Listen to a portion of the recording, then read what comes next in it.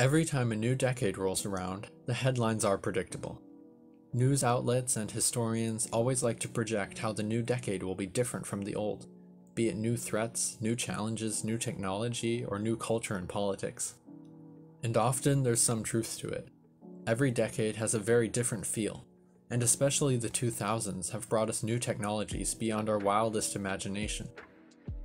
I think it's safe to say our first year in this new decade was a difficult one for most people. But where do we go from there? Well, I can tell you up front that a lot of things are going to change, so let's dive in.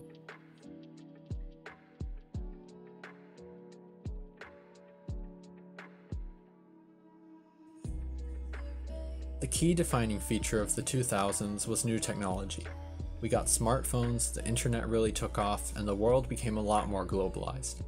Fast forward to the 2010s and we find some big challenges as a result. Globalization led to vast wealth inequality and economic stagnation for many. Politics took a sharp, dangerous turn in response, and new technologies led to threats of hacking and cyber warfare, not to mention humanity's first major pandemic brought on by the new globalization from the end of 2019. And then 2020, the culmination of all these challenges at once, pushing the world to its limits. But we made it through, and we're in the 2020s decade now, for better or worse. And it's shaping up that the 2020s will be the decade where global culture starts to catch up with technology. Let's take a look at how things are going. Despite America's early political turmoil in 2021, things seem to be stabilizing. Joe Biden has become president, chosen specifically for his stability and humility, while various COVID-19 vaccines are being distributed around the world, and technology continues its advance as economies slowly start to recover. Will we be fine in the end? I like to think so, but not without a lot changing along the way. If you were to tell someone from the year 2000 that they would soon have no need for CDs, DVDs, digital cameras, calculators, a disk drive, flip phones, landline phones, and countless other facts of daily life, they'd probably think you're crazy.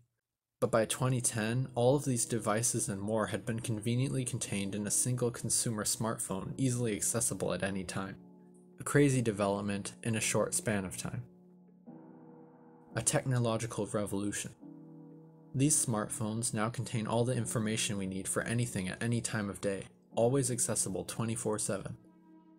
Technology is still advancing, of course, but how much could things really change? Well, you might be surprised to find out that we're nowhere near the limits now. If people of the 2000s were shocked to realize that every physical item could be digitized and kept in their phone, it's soon that we'll be even more shocked to realize that almost every physical space can also be digitized and kept in a little box with us at all times. The leader in this field is, of course, virtual reality headsets. Despite the challenges of 2020, VR companies have slowly and steadily chugged along in the background, continuously adding new features, new products, new software, and new users with every passing day. Still at the early stages for now, VR is on track to become as ubiquitous in daily life as smartphones by 2030. And when it finally breaks into the general market, our world will never be the same. The famous science fiction writer Isaac Asimov once wrote of a fantastical planet of the future called Solaria, where everything is managed by robots and everyone stays at home all the time, living a majority of their lives alone in virtual reality. Well, we may be approaching this future sooner than you'd expect. VR already has semi-realistic solutions to experiencing things in a virtual world, and all at ever-decreasing price points. From full-body haptic feedback suits to omnidirectional treadmills to high-resolution displays, full-body tracking, and powerful physics engines, VR already has everything it needs, and it's just making it all a little better, a little more accessible, and a little cheaper every day. They even have VR face shields and suits that can simulate smells, rain, wind, or temperature change as you play a game or watch a movie. With the pandemic, virtual reality has become more popular than ever, and as sales increase, so will funding, taking the whole industry up to dizzying new heights of realism. Long-distance relationship? VR. Want to play sports? VR. Want to have an in-person conversation with your friend halfway around the world? VR. Want to go on vacation? VR. Going to school? VR. Of course, it's unlikely that everything in the real world will be fully replaced by virtual reality in just the next 10 years. There's still that special feeling of being somewhere in person, especially when it comes to physical activities, visiting friends, or going on vacation. But as VR gets more and more realistic, it will slowly start to replace things in the same way that our smartphones once did. Sure, it's cool to see the Grand Canyon in real life, but can that really compare with a realistic experience of hiking through Jurassic Park with your friends from all over the world while simultaneously staying in the comfort of your own home at a cheap price point? Maybe not. We'll have to see. But as VR progresses, these are the sort of questions we'll start to ask ourselves. I think the most striking example of this is going to the movies. This was once a popular pastime, but has been going on the decline for years now. And with the pandemic forcing people to get used to streaming new movies from home, it's only going to continue. But what if people still want that experience of going out? What if people want to go to the movies, to be with friends, to see new films on the big screen? Well, that's where VR comes in. This is already happening, and the quality of the experience will only increase as the technology improves. Just grab some snacks, throw on your headset, log into the same viewing room as your friends, pick a movie, and enjoy the show virtually. It's cheaper, easier, faster, and more convenient with more possibilities. And physical locations like this being replaced with VR will only accelerate as the decade goes on. It'll be up to us to figure out a healthy balance between these worlds and the real one.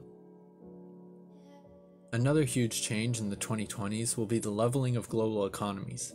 Not leveling in the sense that they'll all fall, but leveling in the sense that recent trends show the poorest nations' economies improving at record rates, while the richest nations face historic declines. This is a natural side effect of globalization, and while we can and should be worried about it and try to mitigate any damage from it, it's good news overall. Let's use the US as an example. The US economy peaked in the 1950s as its share of global wealth reached unprecedented heights right after the Second World War. But then, a steady decline that continues through today. This can be seen as America hurting, but a better way to look at it is that the global order is balancing itself with globalization. While certain politicians try to fight against it with little success, the more responsible approach seems to be leaning into it to steer a soft landing. The United States has less than 5% of the world's population, so as wealth becomes more evenly spread due to globalization, America's share of global GDP will likely continue falling relative to other countries until it's more consistent with the population level. This is likewise for other wealthy nations, while the opposite effect is true for the poorer countries with more people. There will definitely be some discomfort in the wealthy nation as their relative position's lost, and we've already seen that happening, but the end result will eventually benefit everyone if we can keep it together along the way. The key takeaway from our recent technological revolution is this: the more people we have pushing technology forward and innovating, the better off everyone will be. Wealthy nations aren't really losing wealth, other countries are just catching up. Once every country on Earth has access to scientific education, we can only imagine what incredible technologies we can achieve. So, along with the rapid development of VR replacing physical spaces, other technologies we can't even dream of will likely start to appear faster than we can even keep track of them.